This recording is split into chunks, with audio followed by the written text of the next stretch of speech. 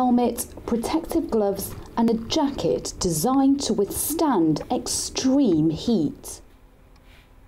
Simon puts on this uniform every single day, but in just over a couple of weeks' time, he'll be all kitted up, ready to tackle a different type of challenge.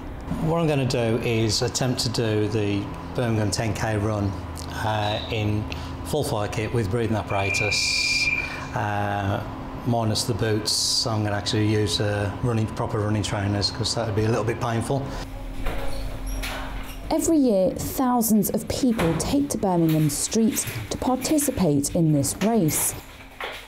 Each individual has their own personal story to help drive them around the course, and Simon is no different. The reason I'm doing this is to raise money for the British Lung Foundation, and the reason I chose the Birmingham 10k was, unfortunately, my mother passed away on Valentine's Day this year, and on May the 1st, which is the Birmingham 10k run, that would have been her 73rd birthday.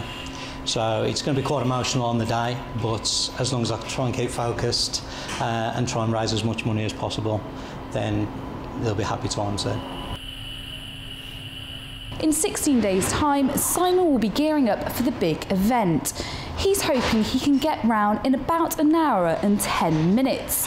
But for this firefighter, Broad Street isn't his only finish line. Well, for this one will be the first one, and then at the end of May, bank holiday weekend, I'll be competing in the Edinburgh Marathon. And I'll possibly be doing that one in fire kit as well, so I'm trying to raise a bit more money. The week after, I'll be doing the Sutton Fun Run, known as the Great Midland Run, and I'll be running that with my lad, who'll be supporting me. And then in October, I'll be attempting to do the Birmingham Half Marathon, possibly in fire kit again. Depends how my feet hold up. It's clear from speaking to the firefighter that his chosen charity means a lot to him. In fact, the Birmingham 10k run isn't just symbolic, but an opportunity for him to give something back.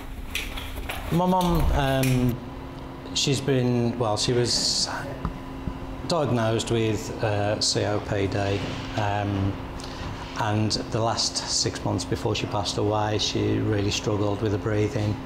And hence why the British Lung Foundation is close to my heart at the moment, to actually raise money and do something for others.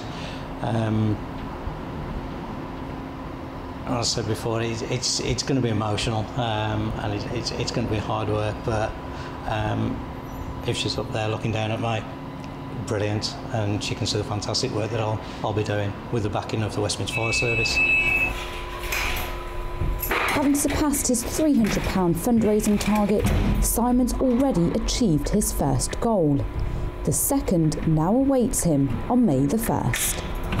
This is Roshni Patel for Big News in Bloxwich.